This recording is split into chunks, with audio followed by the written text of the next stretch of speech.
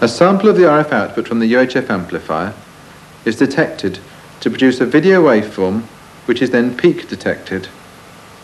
This detector has a short time constant because the main ADC loop time constant is determined by the following circuit, which is a comparator integrator with a time constant of 100 milliseconds.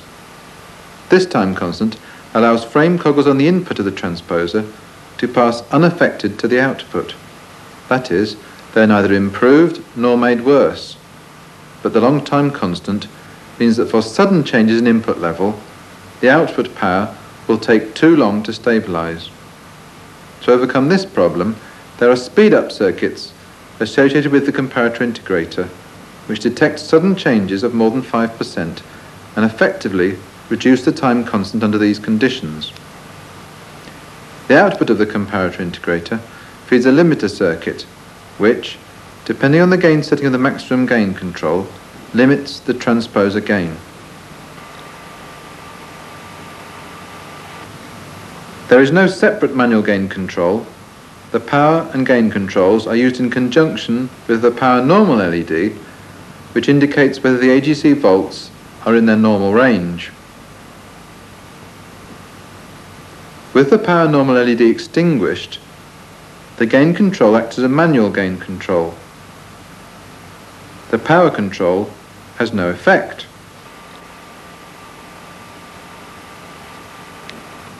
If we increase the gain, when the condition is reached such that the transposer gain has to be limited for this same amount of output power, then the LED illuminates.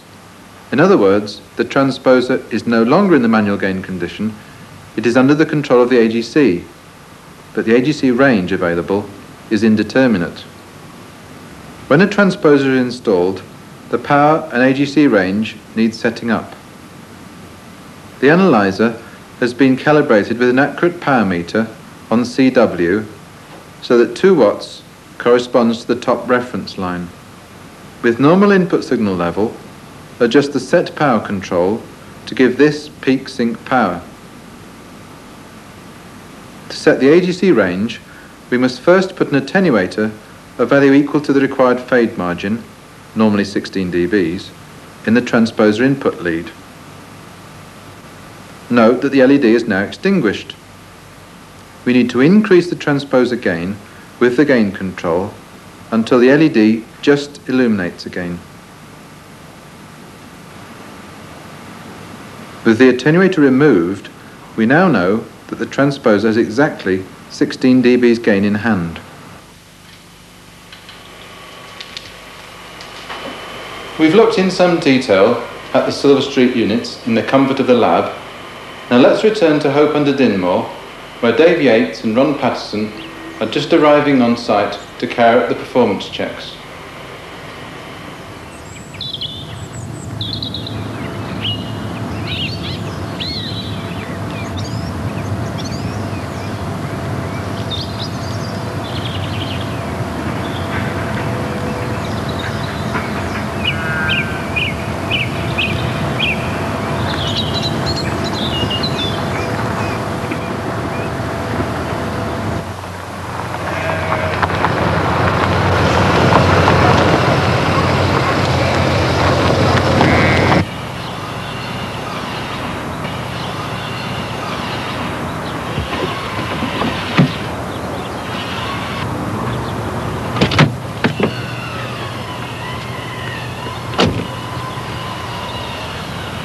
Well, we've come to Hope under Dinmore, David, to look at the typical site performance checks we'd carry out on the Silver Streak. Now, on a normal routine visit, we'd be required to check both the input and output of each service. The results obtained from these checks will then enable us to determine whether the equipment is radiating within the specified limits for this particular site. Oh, right. Now, unfortunately, David, because of the limited time available to us, we'll only be able to check the performance at the output of the transposer. Okay. Well, I think the first thing we need is some test gear. Equipment. Right, well.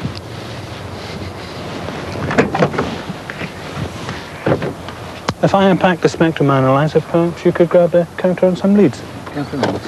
Okay.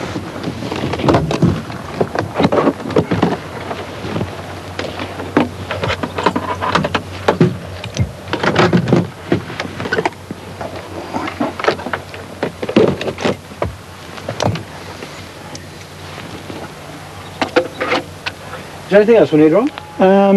Yeah, you may as well bring that adapter kit with us as well. Adapter's fine. Okay.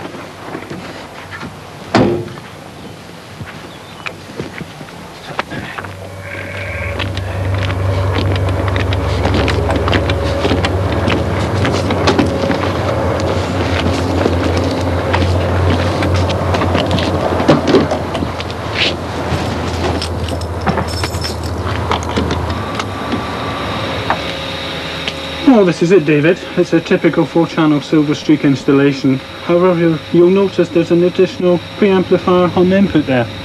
Yes, that's unusual. The field strength must be rather low on this side. Yeah, that's right. Would you like the counter now, Ron? Yeah, I might as well grab it now, David. Okay. Right. I'll plug it in. At least it'll allow the oscillator to stabilise before we actually do any frequency checking.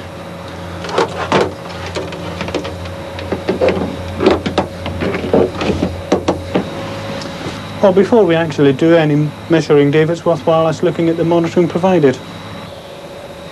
On each of the switch mode power supply units is an LED. When on, this indicates the presence of the regulated 28 volts DC output from this unit. Whilst the two LEDs on the front panel of each transposer provide indication of carrier locked and power normal.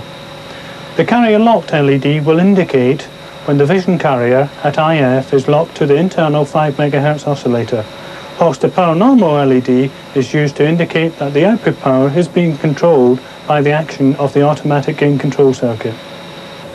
The monochrome receiver provides a means of checking the received and transmit signals, in particular whether any pattern is visible.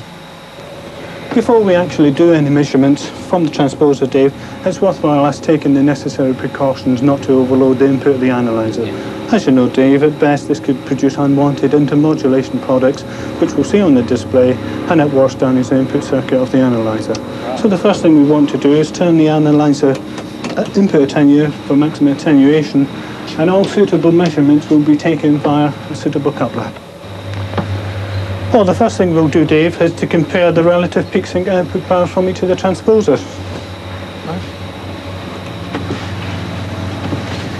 There's the 4 output carriers. With the analyzer showing the 4 output channels, then we can see that the output from each of the transposers are at a similar level. In fact, using BBC 1 as a reference, the BBC 2 is 1 dB down on BBC 1. Normally, David, we would measure the forward and reflected power on the output coupler, but unfortunately, in this installation, we don't have that facility. The response of the transposer can be checked by measuring the sound to vision ratio at the output. This is, of course, providing that the input signal ratio is within the specified limits. With the analyzer displaying the output channel for BBC 1 and adjusted so that the sync tips of the video waveform coincide with the 0 reference line, then the sound carrier is measured as 7 dBs down on peak sync output power. A check on the response of the transposer can be made at the mid-band frequencies by checking the chromalance level with respect to peak sync power. The chromalance signal is approximately 4.43 MHz above the vision carrier, and we'd expect the signal to be in the region of 17 dBs down on the vision carrier. With the 0 reference line still corresponding to the peak sync output power, we can adjust the analyzer to display the chromalance subcarrier component. This signal is measured as 17 dBs down on peak sync power. Another check we can do on the transposer is to measure the modulation depth of the vision carrier.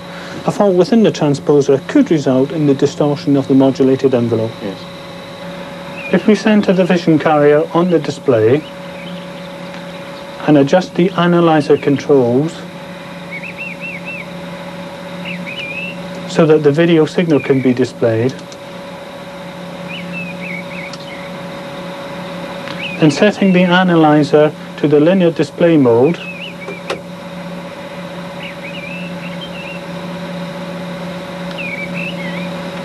and adjusting the fine gain control so that the video signal covers 5 divisions of the display, then each division will then correspond to 20% modulation of the carrier.